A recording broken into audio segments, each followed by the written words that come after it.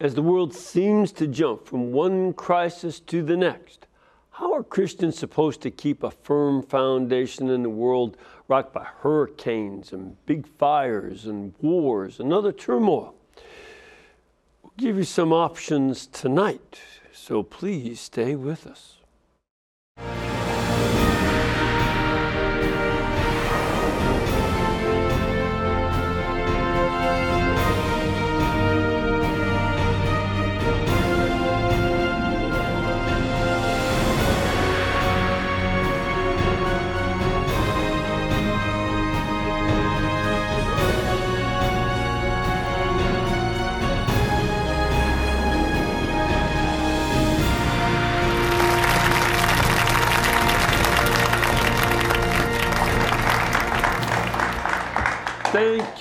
Thank you, and welcome. I'm Father Mitch Pacwa, and welcome to EWTN Live, where we bring you guests from around the world. Our guest tonight is convinced that faith in Jesus and the words and works of his mother has proven throughout the history of the church to give us the best option for getting ourselves and our families to heaven. She is a homeschooling mother of 4, as well as a faculty member of Pontifex University, which is online.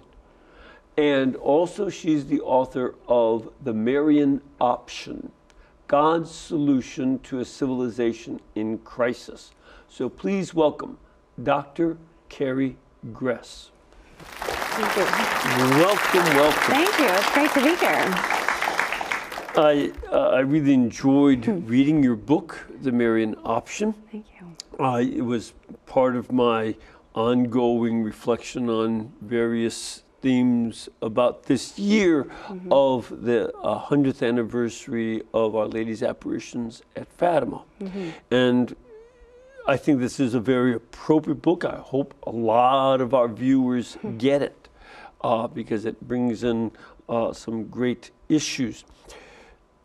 Why did you choose the title, though, Marian The Marian Option, right? It's kind of an unusual title. Did you want to choose St. Martha or, Mary Magdalene? What's the Marian Option about? The title itself started out really by the Benedict Option. This is something that has been created something of a wave in Christian circles, both Catholics and Protestants. What does that mean, though, the Benedict Option? Benedict We're going from options to others. No, there's feel like really I'm at McDonald's. We've got a lot of choices here, Father.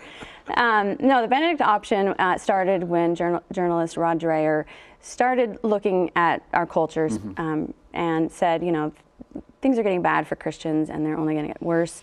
And so he recommended that many people start looking at how we can really retreat from the world. And, he's been kind of difficult to pin down exactly what he means, but initially he was using the model of Saint Benedict and this idea of retreating, as Rome is falling, you've got Saint Benedict retreating to the monastery and sort of recreating civilization through that. So that's what it started out as. And I was intrigued by the idea because it was getting a lot of attention in the press, and I knew he was working on a book on it.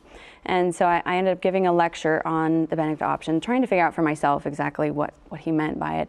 But I had also, like a year prior, written an article about John Paul II and why he was just this great example of how to deal with everything from Christian persecution to, turmoil in civilization. There are a few people, I think, that lived under persecution more than John Paul II, both with the Nazis and then, of course, with the Soviets, and it ended up really triumphing over them, helping bring down communism. And so, I had seen that his life offered us this field guide. And so I was contrasting the two of these. And everything with John Paul II, though, I kept coming back to this idea that Mary was behind all of it. There was so much, Mary's influence was really there. And then I thought about, well, what has been the biggest, evangelization where we know converts happen? Well, most likely Our Lady of Guadalupe. What about heresies? Well, Our Lady has dealt best with heresies. And I kept ticking through this list of all these things that we're struggling with in our culture and realizing that she had the best answer for them. And so certainly the Benedict Option really set off this firestorm of a lot of different people making suggestions about how it is. There's a the Gregory option, and all these different ideas about how we need to face these issues in the world today. And I don't necessarily, I'm not debunking any of them, but I think the Marian option, through the research and what I've found, really is much more fundamental than all the rest, that it sort of is a piece underneath or more basic than all of these other options that Mary's behind. When you state, for instance, that Our Lady helps with conversions, a good example being? When she appeared to Juan Diego as Our Lady of Guadalupe in Mexico. Juan Diego himself, a Native American, who sees Our Lady, who looks like he does, right? And is able to speak his language, his dialect, and starts an evangelization that sees the conversion of tens of millions in the Americas. Far more than were lost in the Reformation in Europe were gained in the Americas. And healing that rift, too, between the Spaniards and the natives there. I think that was another piece, a really big piece of what she did during that time. Yeah, the tension, a lot of the Spaniards tried to enslave some of the Native Americans, and that'll make you tense, with the local folks. So by doing something that evil, there's that. But when you say heresies, how did Our Lady fight against heresies? Well, this is where St. Dominic comes in, and St. Dominic was faced with the issue of the Albigensians in southern France, and trying to gain back the Catholics there. And this is when, as tradition has it, Our Lady appeared to him and gave him the rosary, and that's what the rosary that we know today came through St. Dominic. And I think other than that story about St. Dominic, nobody really knows what an Albigensian is. We don't really, it's not a problem anymore. So she's definitely been influential in that respect as well. And I would add too, at the Council of Ephesus, she was key as Saint Cyril of Alexandria, who presided over that council, to undo the heresy about Christ that was taught by Nestorius. Understanding Our Lady as the Mother of God, the Theotokos, was key. And the people went enthusiastically in favor. They went to the Church of Our Lady in Ephesus, and then in Rome they built Santa Maria Maggiore, which is still there. So these are some examples, and there are others too. That are the role of Our Lady.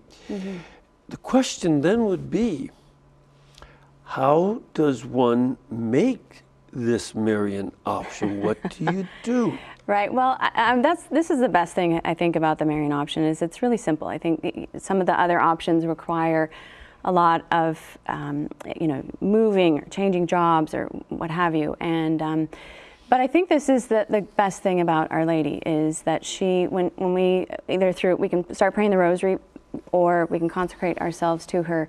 But the main goal is to draw closer to her, to have a stronger relationship with her. And I think we can see in the lives of the saints that when the saints have done that, then the Holy Spirit works through these individuals in remarkable ways. And this is why John Paul II is such a perfect example. To see his life, this is a man that was, at one point he had to retreat. He had to hide at the Archbishop's residence when the Nazis were hunting him down. At another time, he uses politics, he uses humor, he uses all these different ways, the theater, all these different ways to deal with his enemies. And this is what is really the beauty of the Marian option, is it's not just sort of a one-size-fits-all kind of approach, but in fact, Our Lady, when we draw closer to her, she's going to bring out the best in each of us, and she's going to allow our gifts and our mission to really come through in a very unique way, where we do have that nimbleness of spirit, like you see in John Paul II's life. Yeah, it's one of the nice things about I think it's an appendix in your book, is that you give a wide variety of ways that people have traditionally come to know Our Lady. One of them, as at Fatima, Our Lady had asked everybody to pray the rosary every day as a way to undo the evil in our culture. Right. Extremely important, and everybody should be doing that. What else do you see? What are some of the other ways? Certainly, there, like I mentioned, Marian consecration is a way to go deeper. But there are how other things. Does somebody get to do that? A Marian consecration. Well, that by and large, it follows the teachings of St. Louis de Montfort, and he offered this 33-day method whereby you can consecrate yourself to Our Lady, and I think he describes it as becoming a slave to Our Lady. It's some of the language is difficult, I think, for our time period, and so Father Michael Gately has actually offered a different book. I think it's called 33 Days to Glory. Right. Similar kind of Marian consecration, but a lot more accessible in terms of its language, and so there are many ways. I'm actually working on a children's book for Marian consecration right now, pulling in a lot of literature and different stories that children will know to help them understand Our Lady better, and to make that relationship grow stronger, because that was the one thing that just overwhelmingly came to me when I was writing this book, was just how much she wants to help us and how many different times and different ways that she has come throughout history to try and help her children. And the more that we draw closer to her, then the easier it is for her to help us. And I cannot help but notice how important it was that the region where St. Louis de Montfort had preached so well and had encouraged the people to make a consecration to Our Lady. There's a consecration to Jesus through consecration to Our Lady. Right. That area withstood the attempts of the French Republic government. And 200,000 of them stood so firmly with the faith that they were martyred. They were killed by their government hated the Catholic faith and tried to impose pure reason as God. And they were guillotining anybody who disagreed with them as being unreasonable. But they, in the Vendée region where he had preached, they burned them to death, they drowned them, and all sorts of things.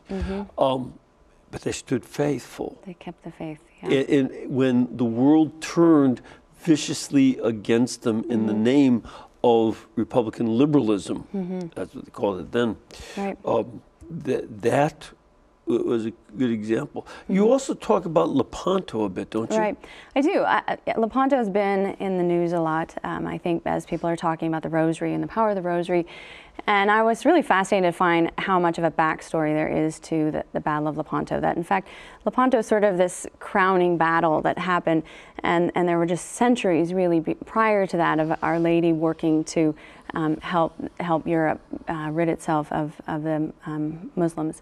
And so it was fascinating to look at Spain in particular, and how it all started there.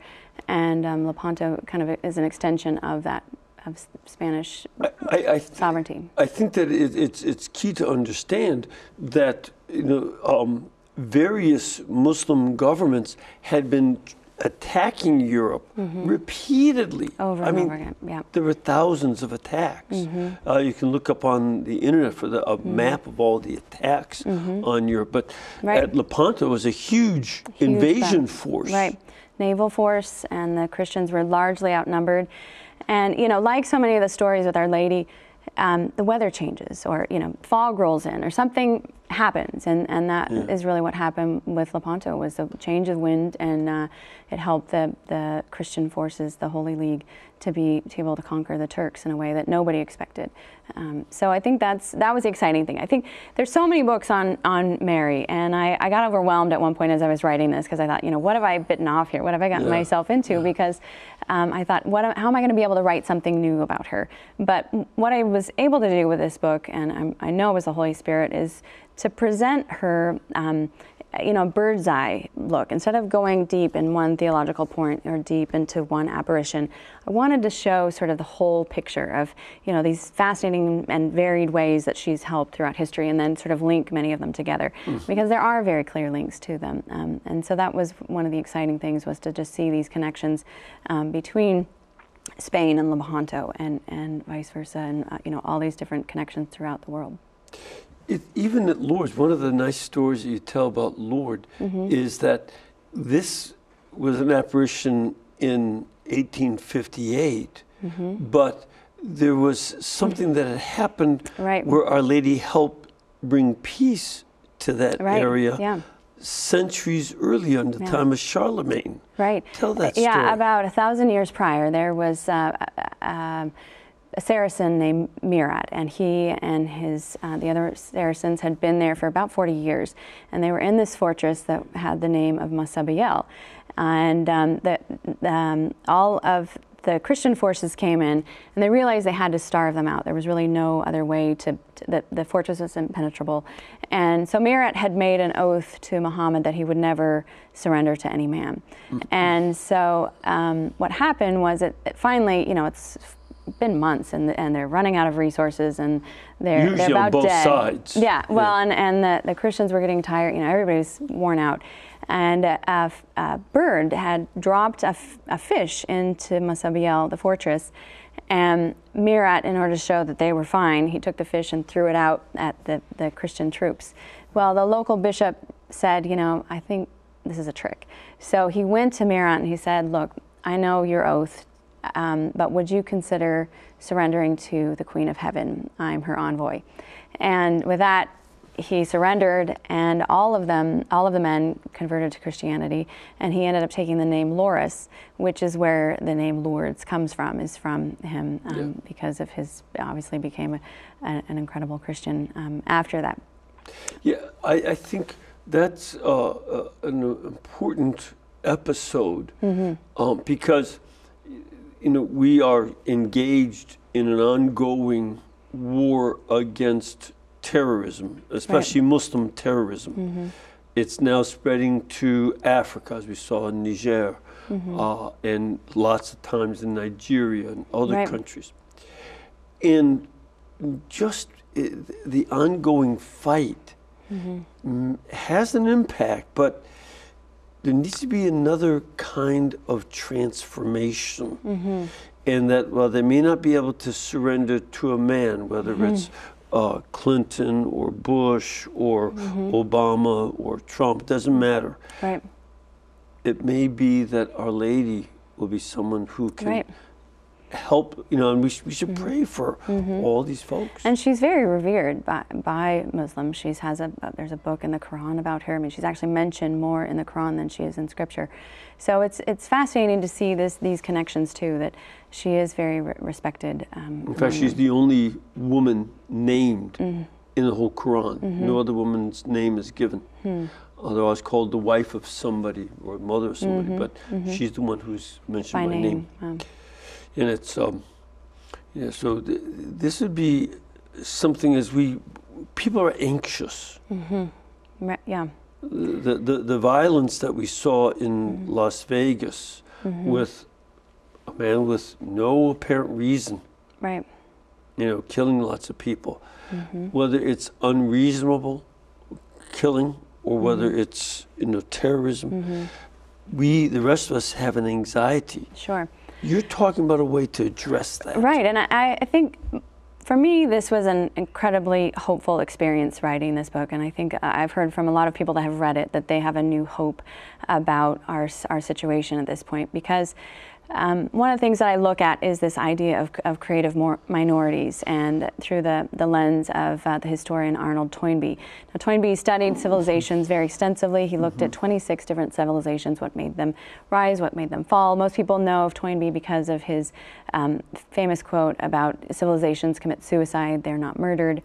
But one of the things... what does that mean? Don't just keep talking about that. Explain that. That's a wonderful quote. It is a great quote. Well, his whole point is that civilizations basically break themselves down morally, and therefore they cannot hold themselves up structurally because the moral core of the people is gone. You look at lots of civilizations, like Rome is a classic example. Perfect example. They lost faith in being Roman.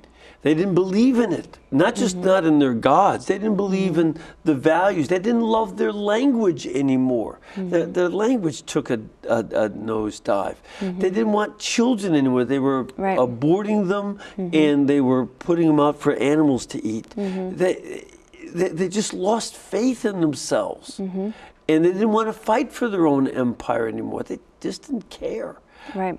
That's what you mean by suicide, as I understood it. Yeah, it's not, and therefore they were weakened, and the barbarians could come in and take over, take over the spoils, and so that's when the what barbarians Toynbee came means. in, what they did, it was a sandcastle, and it crumbled in their hands. Exactly. So, and that's what Toynbee means is, so if you have a civilization and a culture that understands who they are, especially if you've got God and the church at the center of it, then there's going to be an incredible amount of strength there. Within the civilization. But the one thing that Toynbee makes very clear is that there are these groups, or even with one person, called creative minorities. And the creative minority is someone who either has an idea or who has done the homework of a lot of prayer and is able to bring back to a civilization through some kind of new idea or new inspiration. So Saint Benedict of Norcia is an incredible example because the fact that he was a hermit for 3 years, he's doused himself in prayer, and then he's able to go out and create the monastic system that we certainly know helped save much of civilization, and then what the Christian church and culture was able to rebuild upon. As a matter of fact, without the Benedictines, we wouldn't even know about the Romans. Right. They preserved so much the knowledge. And the same with the monks in the Eastern Church. They preserved the Greek writers. Right. We wouldn't know them without the monks. Yes. And all of the great inventions were done in the West by the Benedictines. They're key. Right. In terms agriculture, all those kinds of things. Yeah, remarkable. They reinvented the plow and the stirrup. Wow. These are just basic inventions that change civilization. Right. And so it's a handful of people that change civilization. And I think this is Toynbee's point. There's these mystic type people, he calls them mystics because of the prayer element, that then come back into the world and they offer a new way to live. And so we can see that was St. Gregory the Great and his reforms of the church. But even in the last 1,000 years, Our Lady is really at the heart of many of these sort of creative minorities, whether it's St. Dominic or different apparitions that happened at various stages. So I think that's one of the things that's exciting, is that it doesn't take a mass change with a broad change among the whole culture. You don't have to worry about how the polls are doing and getting enough people on your side. Exactly. That it's much more of a lot more work is done in silence and prayer than out protesting or what have you. But it's a small group of people that can radically change a culture in dramatic ways, and that's very hopeful to me. Exactly. That's one of the key points. But for that small group of people to do that, they have to have a center. Right. And that's where Our Lady comes in. Exactly. And devotion to her and praying to us. Exactly. Instead of being scattered around with fear and the Chicken Little approach, everything is falling. Not just the sky, everything is falling. Sure. And there's global warming cooking it when it falls. That's our culture. And this is where we're going to find the center, in peace as we go forward. Right. And I think even, this week there's an article on the National Catholic Register about someone in the fires, that the mother and the grandmother were praying the rosary, and you can see the pictures that the fire basically stopped right at the fence line of their house. None of the homes were damaged in the fire. And, there's just incredible story after story of these kinds of instances where people, use the rosary and asked Our Lady's help, and she really performed in miraculous ways. On the other hand, we see this the removal of prayer. I mean, the Supreme Court ordered the removal of prayer in Scripture from schools back in 1962. Right. And as I like to point out, by 67, 68, they replaced prayer with metal detectors at the doors. Yeah.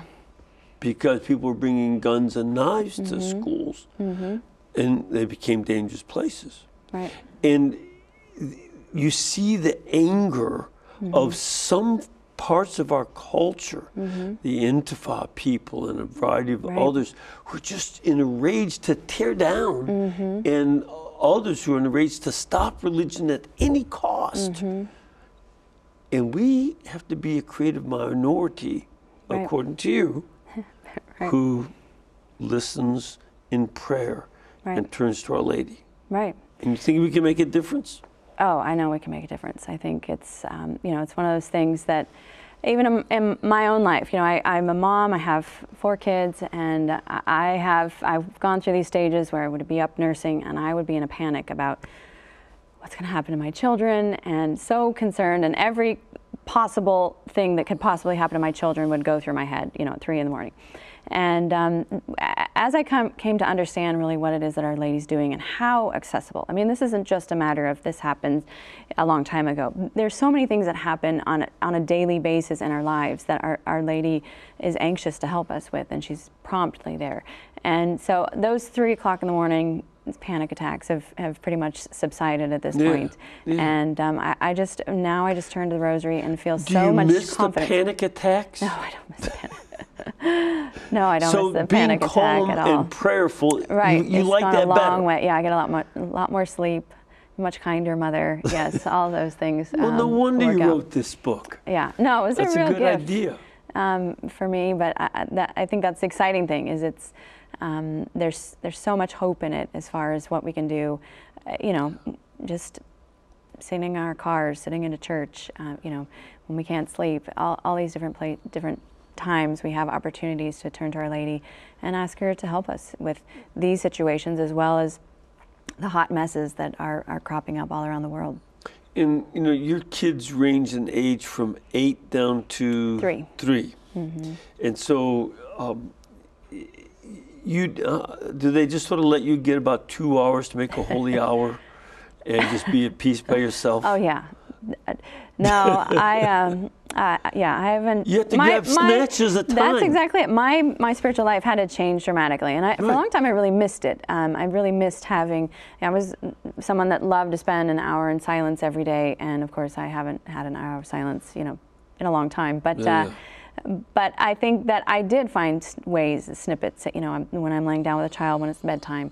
When I'm waiting to pick up somebody in the car, all these different times. We've also started a holy hour as a family, the children and I, and our parish has been great. They have allowed us to have an hour when children can be there, so we don't have to worry about the noise and all of that. And so that's made a big difference, I think, too. It's just helping to sanctify my children. But it's finding a different way. Yeah, and that's, we have to adapt. Right. That's again, that's one of the things I like. Your appendix gives a wide variety of things, so you can adapt to your situation, like other saints have done throughout the centuries.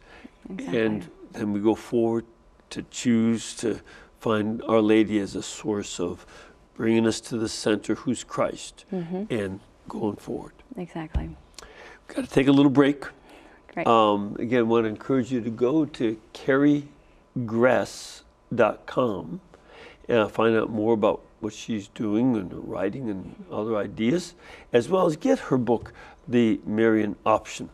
Then we'll talk more with her and get you in on the line, as well as our studio audience, so please stay with us.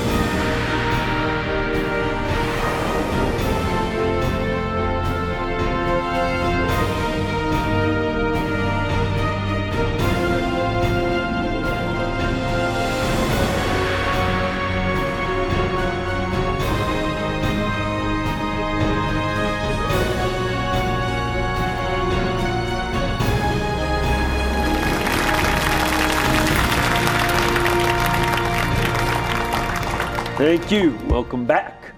Before we get to our questions, I want to inform you that there is the first official shrine to Saint Charbel Makhlouf in the United States.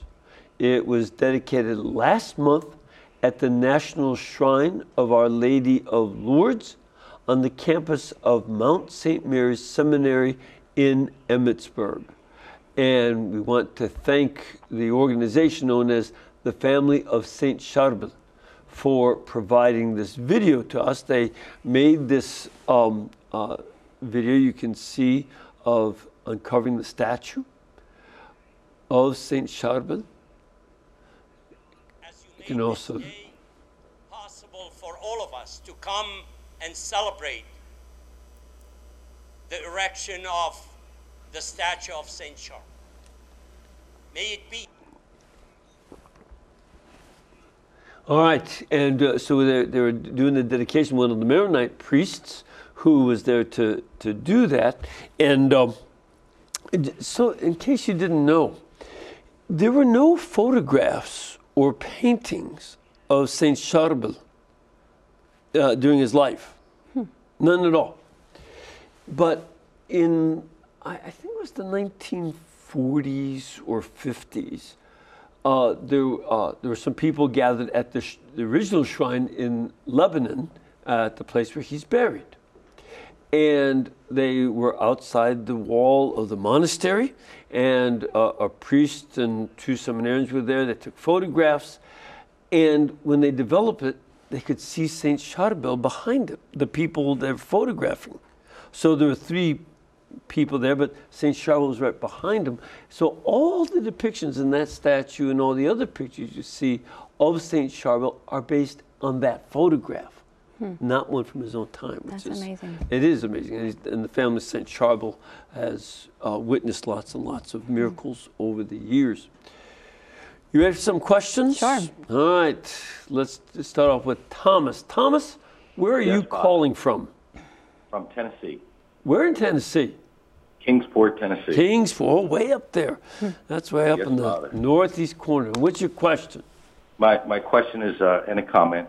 First of all, I'd like to compliment Dr. Gress on a wonderful book and affirm her that not only do I believe, but many people that I speak to within my parish and within our faith believe that the Blessed Mother is and has been the cure for the ills of the world. Mm-hmm. And speaking about the cures for the ills of the world, you had briefly touched on the fact that the Blessed Mother, our Blessed Mother, could be the peace bridge between, or will be the peace bridge between Islam and Catholicism. Mm-hmm. Because I firmly believe that Islam is not necessarily just after Christianity, but more directly after the Eucharist. And in believing that, I believe also that she is the answer, because she appeared in a town that was named after the only revered daughter of Muhammad. Dr. Gress, could you further comment on that? Because we don't believe that's a coincidence at all. Mm-hmm. So, well, as a matter of fact, two of the great apparitions, Lourdes is named after a Muslim who changed his name to Loris after he was baptized, and then Fatima, right, which is the name of the only daughter of Muhammad who survived him. All his children died before he did, except for Fatima. And a princess named Fatima converted to Catholicism, and the town was named after her. Exactly. No, I think it's a fascinating connection. I would love to dive into this deeper and see if there really are more connections beyond these two places. I can't imagine that there. I mean, I can imagine that there probably are, but I do think because of the fact that she is revered. I mean, we know that Islam does not have a deep reverence for women the way that, say, we see in Christianity, and yet here she is on this very clear pedestal within their faith. So yeah, I think it's a very interesting question and something that we can all keep an eye on and pray about to really bridge the gap between Catholicism and Islam. Yeah, in fact, next year, Thomas, I already gave the manuscript. I think it'll be published next year. It's a book I wrote comparing the teaching about Jesus and Mary in the Quran and in the Gospels. Wow. So I'll go through them verse by verse in the Quran. Surah 19 is the one about Maryam, Mary, and then the Gospel texts. And I hope for that to be a way for us to build a bridge of understanding based on knowing what the two teach about Mary and Jesus. Right, and that's an incredible resource, I think, for so many people, because I think for a lot of us, we feel like Islam is kind of inaccessible. I mean, obviously there's the language issue, but where to even start, you know, trying to find ways that you can communicate about it with those who are Muslim. Exactly. I have a question from our studio audience. Sir, where are you from? Fort Lauderdale. Good to have you. Welcome. Thank you. And your question? Question is, other than Mass today at the shrine up in Hanceville, I've yet to, or not seen any parish priests on Sunday Mass mentioning Mary, saying the Hail Mary as either before or after Mass. It seems like there's a dearth of Mary in our parishes, and I'm just wondering what can be done about that. Yes. The Marian dearth. Well, that's what the Marian option is all about. Is exactly. You know, quenching that. The absence of Mary in our culture. I don't know that that's unrelated to the nastiness that we see in our culture. No, I think it's very much connected to that. And I've actually, through this book, I was doing a lot of research on Mary and Jesus, and you always hear them spoken of as the new Adam and the new Eve. So there's always this male-female binary options. And it occurred to me that we think about an antichrist, not just as a person, but as a movement, the way St. John does. But we've never actually talked about an anti-Mary. And so I ended up doing some research on this idea of the anti-Mary, and have had it okayed by different theologians that it's not too far off the rails as far as a new concept. But in fact, I think if we look at what's happened with our culture, on the one hand, we have a lot of, the popes have become more Marian, and there's a lot more focus on Our Lady within the church. But simultaneously, you also see this widening gap between particularly women and Our Lady. I mean, to even suggest at this stage in history that women should become like Mary, you know, I mean, people will laugh at you if you say that, if you suggest that Mary should be a model for women to follow, because we just can't even wrap our minds around that, what that means, and it's so far afield from our own experience. And I think, you know, looking at the role models that we have today, I mean, everyone from, you know, Gloria Steinem, Lena Dunham, Madonna, Taylor Swift, on and on, there's not a role model that embodies any of the virtues that we would attribute to Mary most easily, I think. And so that's one of the clear signs that we are living in something of an anti-Marian age at this stage. And so it's even more incumbent, I think, upon us to try and remedy that. That's why another reason why I think she's coming, because we can see throughout history that there are patterns within the church. There's a crisis, and God sends the remedy. Benedict came with the Romans. You see St. Francis coming when the church is choking with riches. He's the poverello, the little poor one. So we can see that as this anti-Mary movement, you know, that's marked by rejection of motherhood. I mean, even in the 3,000 abortions that happen in our country daily. Well, again, it's an antidote to that. Yeah, the ability to convince women to turn against their own child inside the womb. Right, it's astounding if you think about that.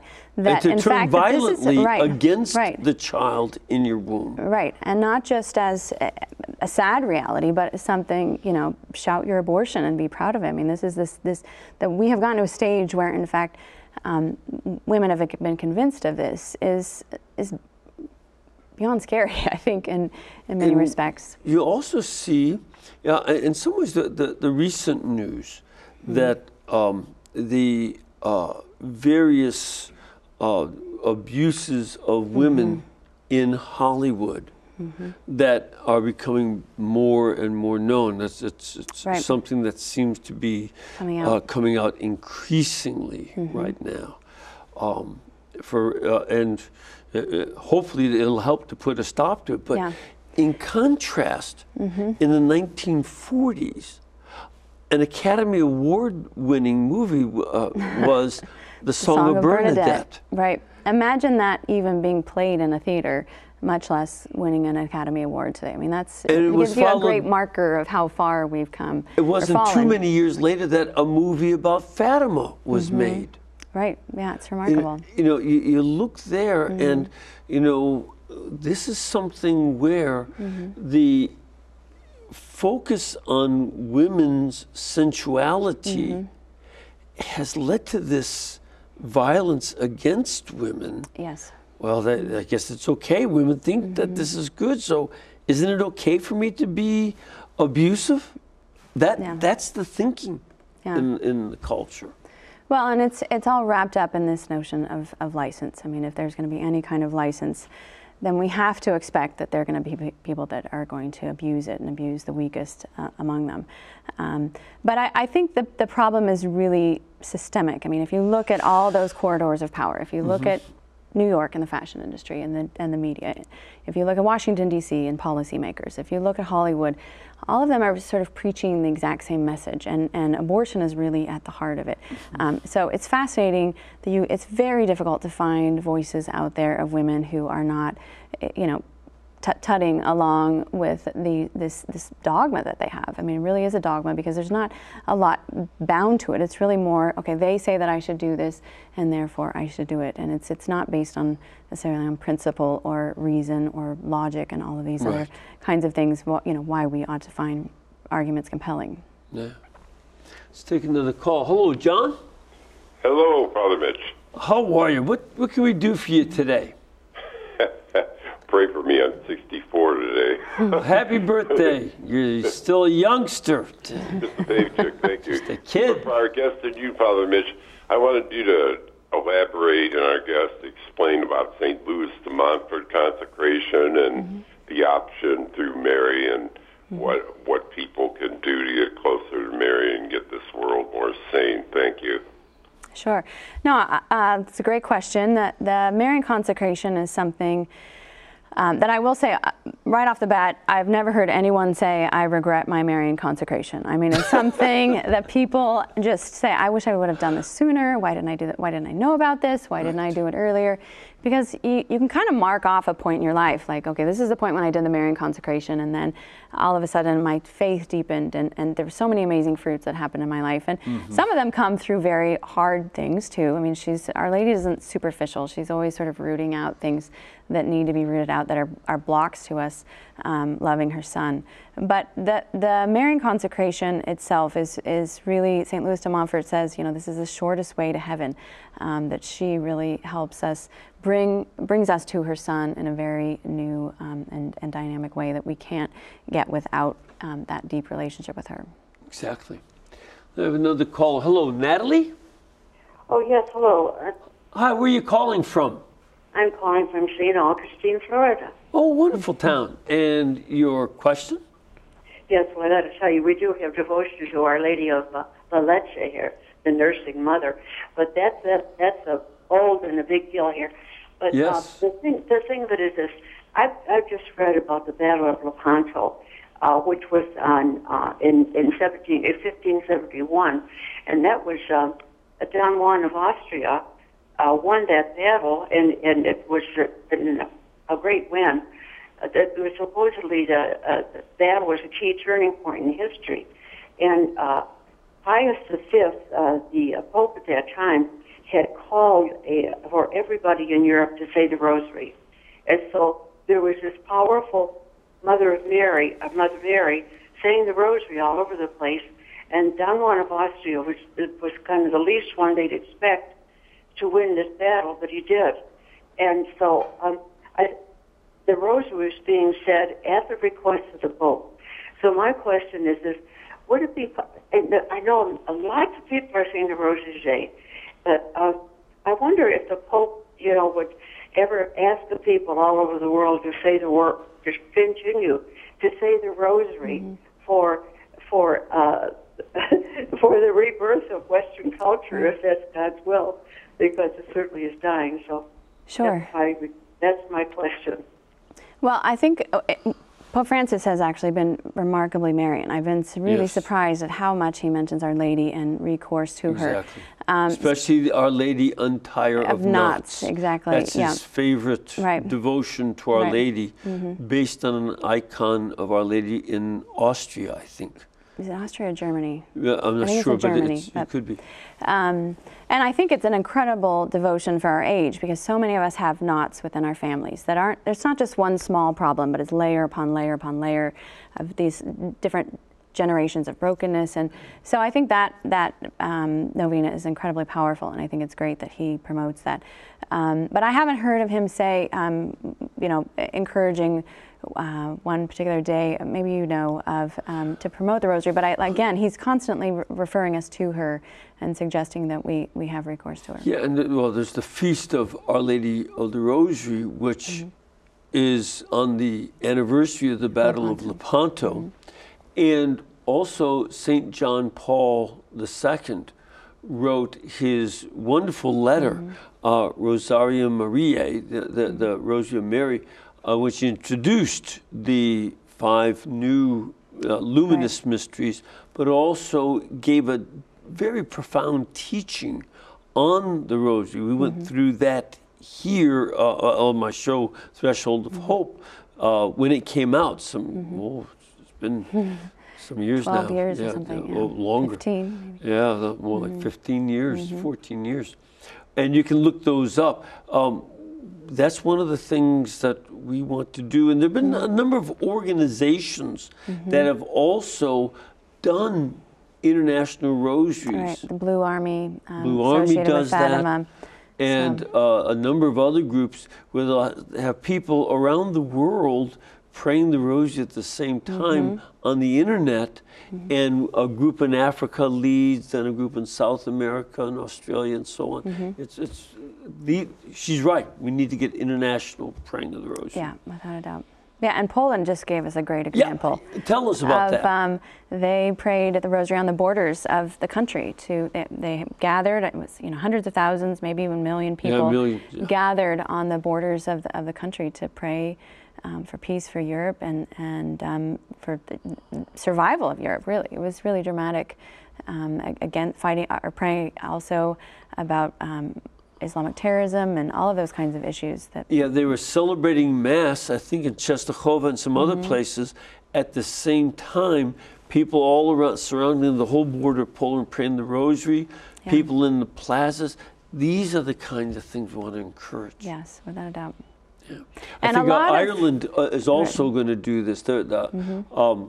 That's convenient. It's an island, so you can get the whole border there. Oh, that you cover it all. Yeah. Well, and a lot of dioceses are also consecrating themselves to Our Lady. Yes, they are. That's another thing I've been seeing a lot of. I think last year there were 2, maybe Providence and one in South Carolina, and now more and more are doing it this year as well. So it's on the I know the Archbishop of San Francisco, a number of other bishops did the same.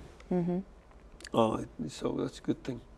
And this is one of the things that you're bringing up as this Marian option. When there are forces in the culture trying to remove the option for God, keep God out. That that coach, I think, football coach in Texas, who was kneeling by himself, and he got fired. But then, the players joined him, and then the players from the other team, and then the crowd joined him. Then they fired him. They can't allow prayer and silence, you know. So it's this is where this option is very important, I think. Right. Well, and I think you bring up the good point even about this idea of silence, because this is one thing that's also problematic. I think some people struggle with the Rosary because they find it very boring. And I address that in the book as far as what happens when you're praying the Rosary, and how it's almost like a pilgrimage, that the person that you were at the beginning of the Rosary is not the person that you are when you finish the Rosary, and these subtle transformations happen. But it's also, of course, prayer, and God is going to speak to us in very subtle ways during that Rosary, that there's going to be fruit from it that we see when we persevere in our own lives and beyond. Yeah, and one of the things that I really loved that you made as a point in the book is that the rosary is a development of the creed. We say the Apostles' Creed at the start of every rosary. And then going through the mysteries is unpacking, unfolding the creed. That's a brilliant insight. Yeah, no, and it's really all about the life of Christ and seeing how much, it's dramatic when you realize that Christ is at the center of all those, and then of course Our Lady accompanies him through them. But it's just incredible to see the two of them together. And even Blessed Alain de la Roche made the comment at one point. He was one of these people that had locutions of Jesus, and Jesus said to him, "If only people would pray my rosary." And so it was a clear indicator that he doesn't just see it, it's not just his mom's rosary, but in fact it's his life, and we're experiencing his life in a very rich way when we're meditating on those mysteries of the rosary.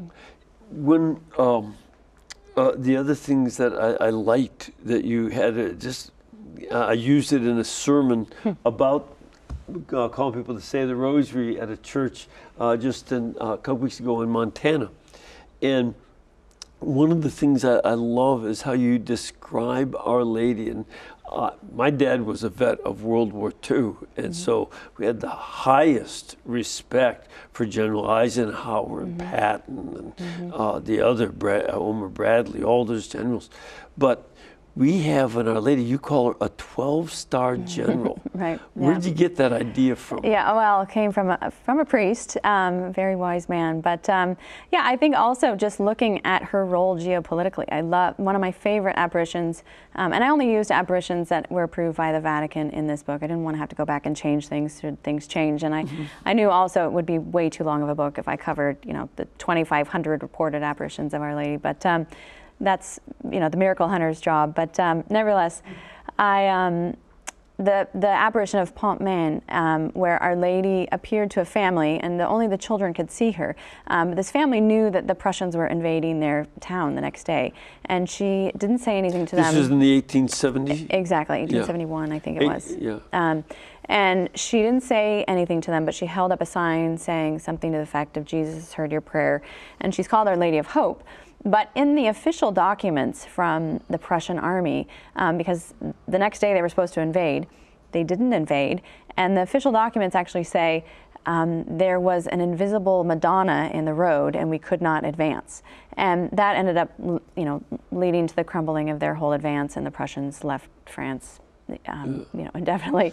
But that was the end of that battle because of this invisible Madonna that was blocking their road. So yeah, she's had very significant geopolitical influence, and we often think of her in very saccharine terms, as very sweet and pious. But when you look at what she's done, I mean, she's tough. Well, even at another great battle, when Vienna had been surrounded by a large Turkish army of a couple 100,000 soldiers. Yep. And King Jan Sobieski came in. The Great Pole, yep. Yeah, he unfurled the banner of Our Lady, and his cavalry just attacked the Turks, and they just fled. Yeah. They just fled. Yeah, it was over before it began, really.